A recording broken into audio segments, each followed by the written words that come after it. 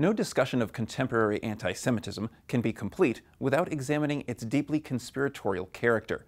The claims that the Jews, or Zionists, are in possession of considerable wealth, power, and influence, and are using it to control democratic governments, financial institutions, media corporations, and cultural establishments, can be found among all spheres from which anti-Semitism emerges today. Jews and Zionists are also scapegoated for disasters and blamed for all that goes wrong in this conspiratorial worldview. This connection between conspiracy myths and anti-Semitism is long-standing, and we've already come across a major stage in its development when discussing the publication and spread of the infamous Protocols of the Elders of Zion.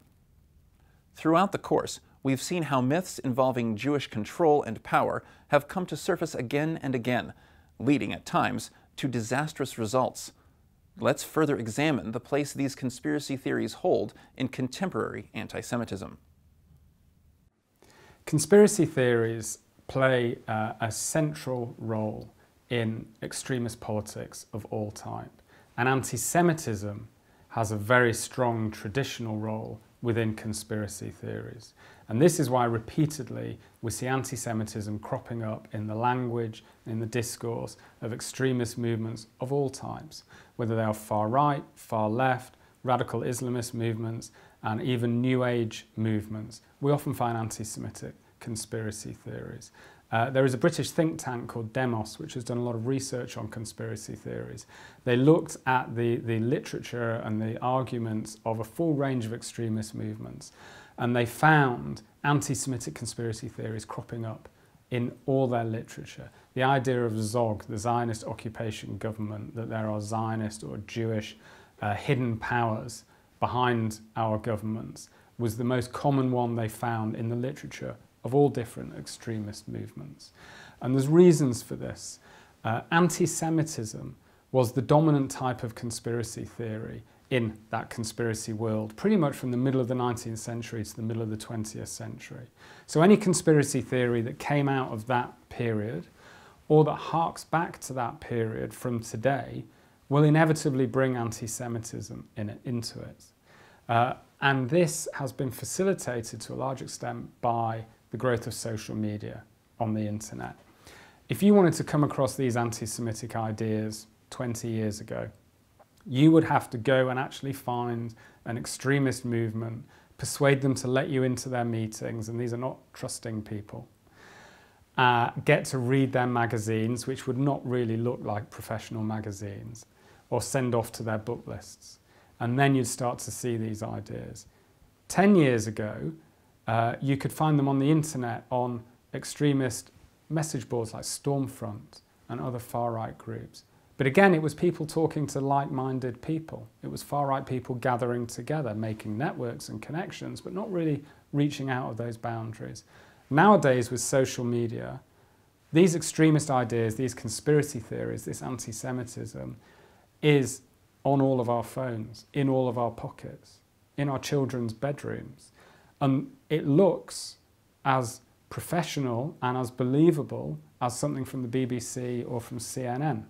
All you need is a Facebook page or a Twitter account or an Instagram account, and there it is. So these ideas spread, and what we're hearing from teachers in schools is that increasingly their students are bringing in material that they found on the internet that they do not have the critical powers to assess and to challenge and to debunk.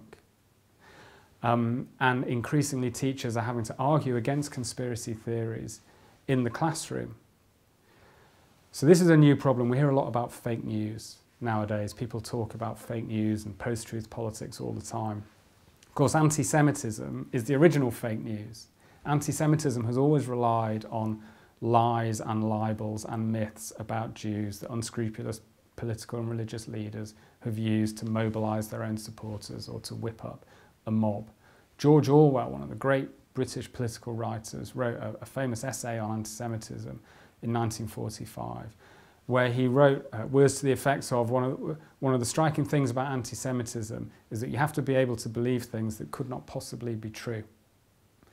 So conspiracy theories, anti-Semitism, what is now being called fake news, They all live together in a world, and it's given a new lease of life to some quite nasty anti-Semitic ideas. Holocaust denial, for example, has really failed as a political project. It's something that neo-Nazis tried 20, 25 years ago to use to revive National Socialism.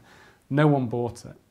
But in the conspiracy world, where you're not supposed to believe any official story about anything, you shouldn't believe anything that any establishment authority tells you, Holocaust denial has a home. And it has a home alongside conspiracy theories about 9/11, or about the 7th of July tube bombings here in Britain, or about the moon landings, or about Princess Diana's death. And all these things just fit into these mixed together. And the old barriers between what is far left and what is far right, what is fascist and what is anti-fascist, get completely blurred and broken down, because you get the same conspiracy theories in all different parts of the political spectrum.